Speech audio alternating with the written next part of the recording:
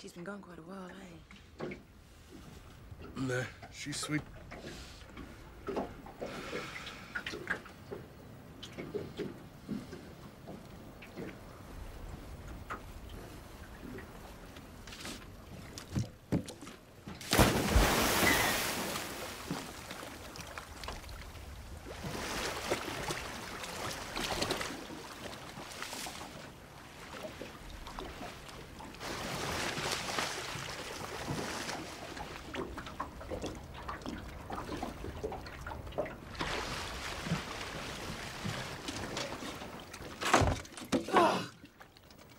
Alpaca's tea.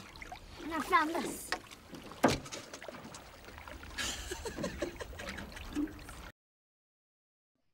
All right, folks, welcome back. So in our last video, we ended with a hashtag puzzle. What does Oken mean by dignity equal to that of men and as freely chosen lives as men? If she means that within a culture, women's choices should be equal to men within that same culture, Kymlicka would respond, yeah, I've already been there for a while. I planted my flag in that argument a long time ago. But if what she means is that women must have dignity equal to and as freely chosen lives as men in Western cultures, then she's arguing for a single, uniform standard of what it means to be free. Now, one way we can figure out what Oken means by these words, in other words, work through our hashtag puzzle, is to see why it is that she shows hostility towards Kymlicka's views. It seems, again, that their tasks could be complementary, with Oken just sort of reminding us that illiberal practices of some cultural groups may be more deep-seated than Kymlicka really realizes and might require more proactive interference in order to change. Oken says this about Kymlicka on pages 21 to 22. Clearly, Kymlicka regards cultures that discriminate overtly and formally against women by denying them education or the right to vote or hold office as not deserving special rights. Or in other words, she's saying here, this far, our tasks seem to be the same. But sex discrimination is often far less overt, she says. In many cultures, strict control of women is enforced in the private sphere by the authority of either actual or symbolic fathers, often acting through or with the complicity of the older women of the culture. And that last little bit there is going to wrap around at the end of this video as part of her explanation for why she can't trust the voices of women within these cultures. And keeping on this theme of how their tasks might be similar, she admits that Kymlicka also recognizes this informal and private subordination at times, so perhaps she just wants to extend his argument. In fact, Oken herself, as Kymlicka says in his response essay, has often come down on the side of special differentiated rights within the majority culture when such special differentiated rights would help women achieve equality of individual rights. So for instance, in the 1990 book that she wrote called Justice, Gender, and the Family, she suggested, among other things, that women be given formal control of, say, half of a family's bank account, no matter who was the, quote, breadwinner within a family. And her concern was that many women have to stay in abusive and otherwise degrading relationships because they don't have the resources to leave if they're caretakers, not breadwinners. So she wanted to give women a special right over what was at the time considered their husband's, quote, property. So there's no initial reason to think that Oken would be averse to the argument for special rights per se. And again, the early part of her essay does seem to have a tone of sort of supplementing Kymlicka's special rights-based argument. But as the argument moves along, it becomes more and more clear that Oken is strongly opposed to most, perhaps all, special rights arguments when it comes to culture. Instead, at times at least, she seems to want to completely break down the walls of minority cultures so that the women within those cultures can escape them, or at least have the chance to escape them, and to escape practices that Oken herself considers just backwards. And in fact, just doing textual analysis, we could have already seen this in the criticism of Kymlicka that I just talked about on page 21 to 22.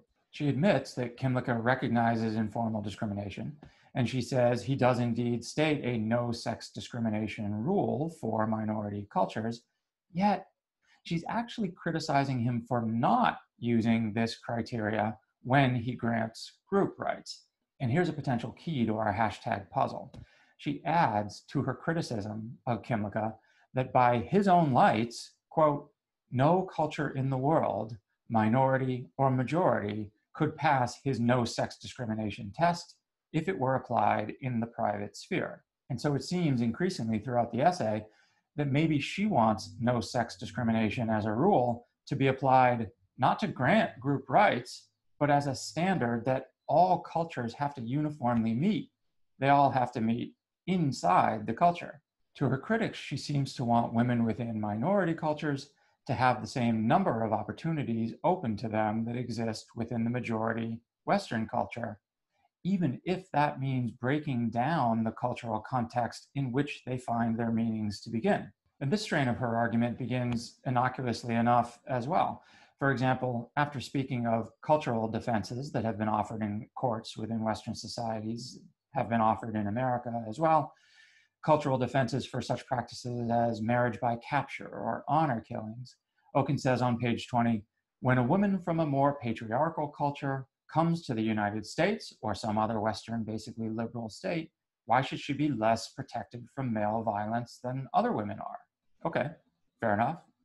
But then eventually she's actually extending this argument, clearly implying that for women from minority cultures, the policy really that's going to give them the most freedom will be to incorporate them in some sense into the majority culture. Oh, she recognizes that majority Western culture isn't without its problems on issues of women's rights, but she says it is superior to all other cultures on this account. As she says on page 16, while virtually all of the world's cultures have distinctly patriarchal pasts, some, mostly, though by no means exclusively Western liberal cultures, have departed far further from them than others. Now this is what puts the opponents of her work, and even Kymlicka, on guard to a certain extent. Rather than arguing in Kymlicka's vein that cultures enhance freedom and that they ought to be preserved to the extent that they enhance freedom, she seems to hold out the idea that there is one culture of freedom, with the rest of them being inferior and expendable on that account. And this is what opens her to those charges of liberal imperialism. Homi Bhabha suggests in his essay that Okun holds up freedom as really the only worthwhile value, and even more so, the peculiar Western version of freedom as quantity of choice. And he says that she seems to have very little humility in judging all other cultures according to how much choice they actually offer to women in comparison to Western cultures. And it's important to note that her argument isn't confined, at least, to women from more patriarchal cultures who come to a place like the United States, as in that quote that I just used a second ago. She suggests, especially in her example about female genital cutting and other of her examples, that she'd apply the same standard to anyone, even outside of Western countries. And even worse, as far as her critics are concerned, at least, Okun seems to degenerate at times into sort of ad hominem attacks on these other cultures' practices, things that she considers abhorrent. So on pages 17 to 20, her section that's entitled Group Rights, is less an analysis of the concept of group rights than it's a listing of all of the horrible hashtag issues that she thinks other cultures have in their treatment of women. Other cultures have in their treatment of women. Some of these practices she even calls barbaric. That's hardly, to her critics, the picture of cultural respect. She seems, to them, to believe a sort of combination of two different things. One, that a culture that extends more choice is always a better culture, or two, that a culture is better in which these barbaric practices simply aren't carried out. And with this, we can circle back to our hashtag puzzle one more time. Remember, it's actually in her definition of feminism from pages 10 to 11.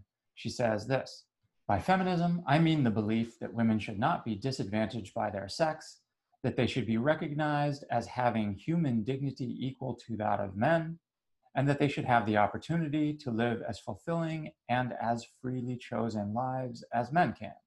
Now, it becomes apparent to her critics, looking at the hashtag issues that she covers in that section, group rights, that the emphasis in those earlier words was less on the equality part, like as freely chosen lives as men, and it was more actually on the freedom aspect.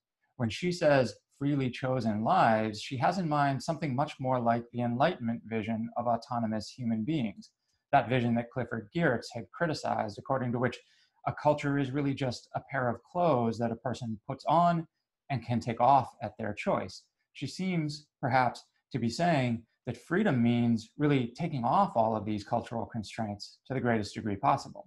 So perhaps Okun doesn't think of traditional cultures, as Kymlicka really does, as contexts of choice, but in some sense as hindrances to choice. As she argues on page 22, it may not be enough for a person to be free that they have various meaningful social roles available to them from within their own culture, as Kymlicka thinks. Instead, she says, at least as pertinent to our capacity to question our social roles is whether our culture instills in us and forces on us particular social roles. To the extent that a girl's culture is patriarchal, in both these respects, her healthy development is endangered. So culture, in this quote, forces social roles on women. And to that extent, she says, it makes them unfree.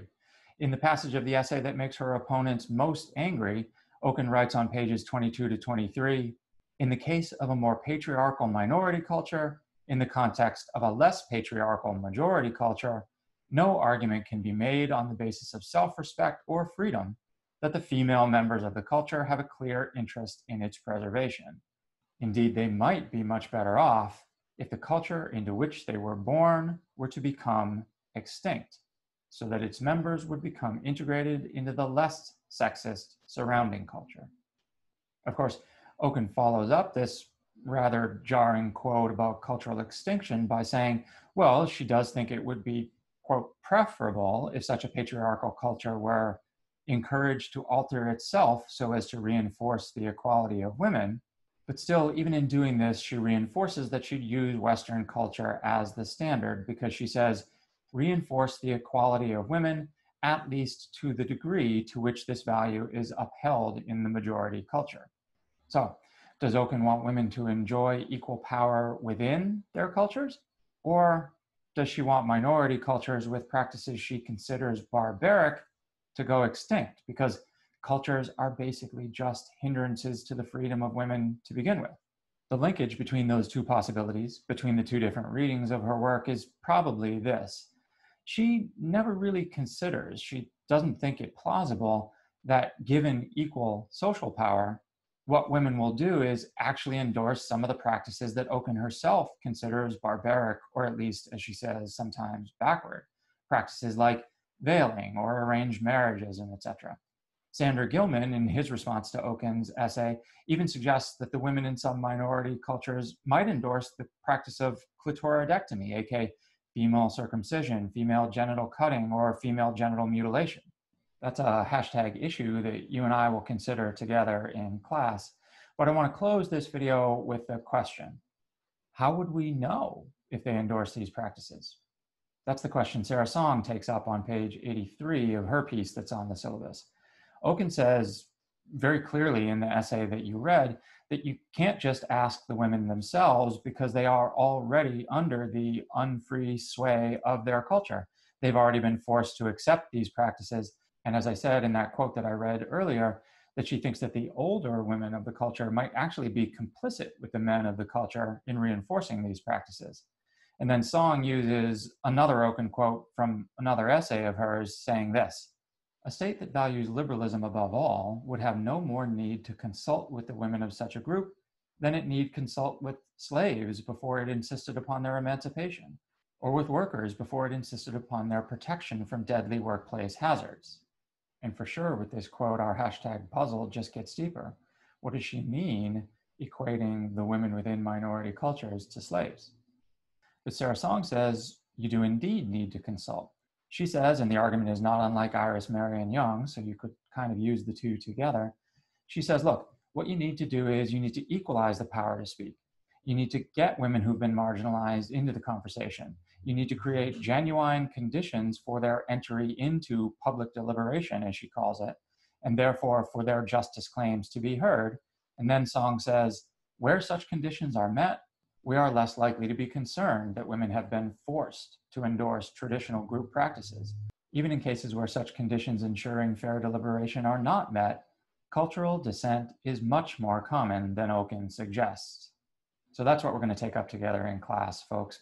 What are the conditions necessary for us to be confident that some cultural value that a person endorses is really, truly, and freely endorsed by them? I look forward to talking about that with you in class. I'll see you then.